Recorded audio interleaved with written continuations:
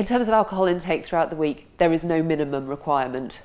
Ideally, we will keep alcohol to an absolute minimum. It's an anti-nutrient and strips our body of nutrients. It also can have an impact on our energy levels and is potentially bad for the liver long term. Government guidelines are no more than 3 to 4 units for men per day and 2 to 3 units for a woman.